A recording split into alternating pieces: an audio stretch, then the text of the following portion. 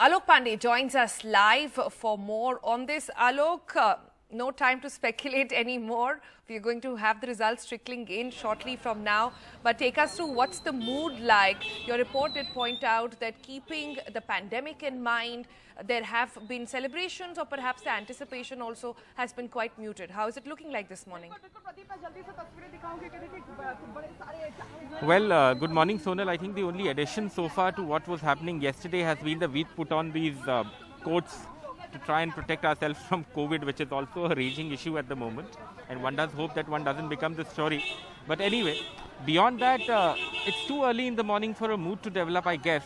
There are some people around, but the people who are mostly around are either media personnel or they are morning walkers who've come here to try and catch a glimpse of what's happening. Many of them perhaps amused by the amount of camera crews that are here, but then you'd expect that given that this is an election counting day.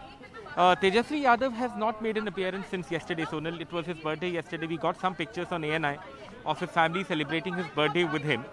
Tej Pratap Yadav, his brother, came out and gave a brief soundbite to the media saying that, you know, the birthday gift, the people have already given the birthday gift of an electoral victory to Mr. Tejashwi Yadav. He's just 31 years old. But one doesn't know what he's feeling right now, and one would not expect him perhaps to come out and speak before the counting actually starts. That's going to happen in a place called the AN College, Sonal.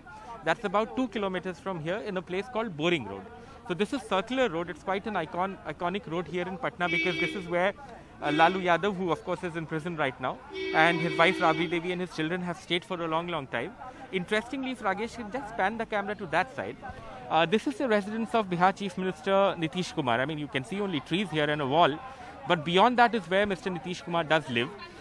So they've been intense rivals, friends for a brief while, but intense rivals in Bihar politics for a while, and they stay right next to each other.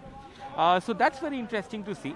Like I said, there's a crowd to this side, but most of the crowd here, the kind of crowd that has come here for their morning walk, etc., true RJD supporters here perhaps not making an appearance yet, but I'm sure at some point of time they will also come in once counting of votes starts in a while, Sonal. And Alok, compared to where you are at the moment, what's the mood like in the BJP camp? Well, yesterday, Sonal, in the BJP camp, we did visit both the JDU and the BJP offices, and both offices were nearly shut. I mean, the gates were open, but you wouldn't find anyone inside. We went to the JDU office. There were a few people there, the caretaker, Babluji, who I've known for a while because I've reported out of Patna for about 6 years. And then I went to the BJP office where I found Rakeshji, the office manager. There were the only 2 people there. There were no big netas. In the evening, we did get some pictures from the Patna Sahib constituency that's been a BJP stronghold. And there were some laddus that were being made there. And they were perhaps a local effort because state-wise or at the headquarters that should have been buzzing perhaps, that was not correct. That was not there, I'm sorry. But at the same time, I guess it will be premature. Like I said, there's no room for speculation. The actual counting of votes is going to begin at 8 a.m. So I guess we'll have to wait for a while before we can actually take a call as to whether this camp where all the buzz is the one that's going to emerge victorious, or whether it's the other camp where there is no buzz. But, you know, at the end of the day, it's an election result, so anything could happen.